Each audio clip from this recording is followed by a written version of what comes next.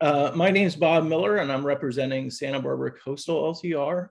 And the theme of our research that fits well within the theme of this year's Science Council meeting is ecological consequences of fishing. And I'm going to be talking a little bit about work that is led by Hunter Lenahan on the project, and Katrina Malikoff also participated as a graduate student. But first, a little site news. First of all, we recently, a few weeks ago, completed our midterm review in October. So that was a relief to finish that, but it was actually pretty enjoyable in the end. We recently initiated a new long-term experiment to examine competition between sessile invertebrates and macroalgae, and giant kelp's role in mediating that relationship. Giant kelp shades the bottom and tends to shade out understory algae, which then allows sessile invertebrates apparently to dominate space.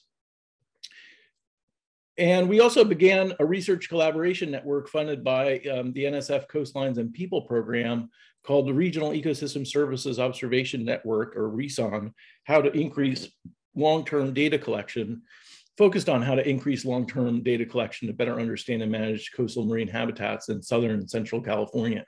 And we're hoping that this brings the project closer to a number of long-term efforts occurring throughout Southern California. Next slide. Oh, that picture shows one of the new experimental plots, piece of sandstone that's bolted to the bottom as an experimental plot. One of the big questions in this theme is really the overarching question is, what are direct and indirect effects of fishing on kelp forest ecosystems? And a lot of this is focused on trophic cascades, and the idea being that humans largely fish predators releasing those predators' prey, which are oftentimes herbivores like these sea urchins in the picture here, allows them to overpopulate and to mow down primary producers, specifically in our system, giant kelp, creating what are called urchin barrens. And so the idea is that eliminating fishing through the establishment of marine protected areas, for example, could enhance the predation effect on grazing and indirectly benefit giant kelp.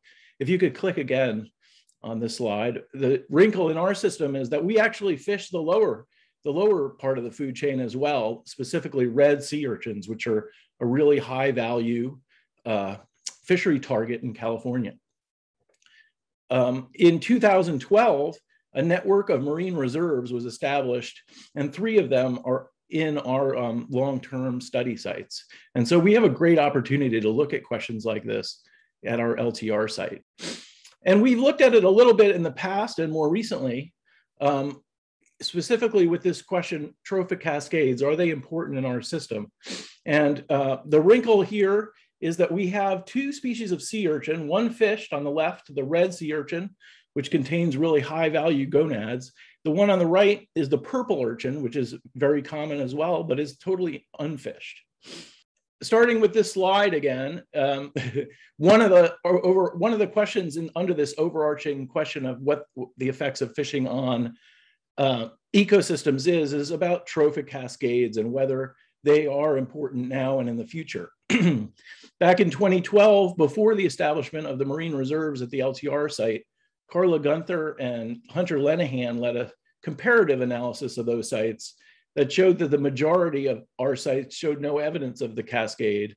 In other words, there were many lobsters, many urchins, and abundant kelp at a number of the sites, and there wasn't any correlational evidence of a relationship between those 2 things. More recently, Katrina Malikoff led a study looking at using a longer-term data set from reserves established in 2004. She used a Park Service data set from Channel Islands National Park to show that after the establishment of these reserves, she used a before-after comparison analysis. The unfished purple urchins showed no response to protection from fishing, while heavily fished red urchins actually increased substantially. And there was no change in kelp. And so the marine reserves, the human fishing pressure seems to be a lot more powerful than the indirect effect of predators on urchins. And the upshot of all that was that we have now clear, direct ecological effects of fishing on predators and grazers, but so far, little evidence of indirect effects on giant kelp. Next slides. But as the SBC reserves age, we plan to look at the effects of fishing on the entire food web, not just sea urchins. And we do see huge increases in the numbers of predators in these reserves. And so they must be having some ecological effect. And we hope that the more detailed data that we collect in the LTR should show some of these effects. The new long-term experiment has been established at 7 sites, including 3 reserves, enabling us to examine the effects of fishing on both kelp and species interactions. And finally, we plan to strengthen our collaborations with local fisheries to continue to document the social and economic effects of MPAs on fishers. The picture shows one of our former graduate students, Matt Kay, working with local lobstermen, fishermen. Thank you.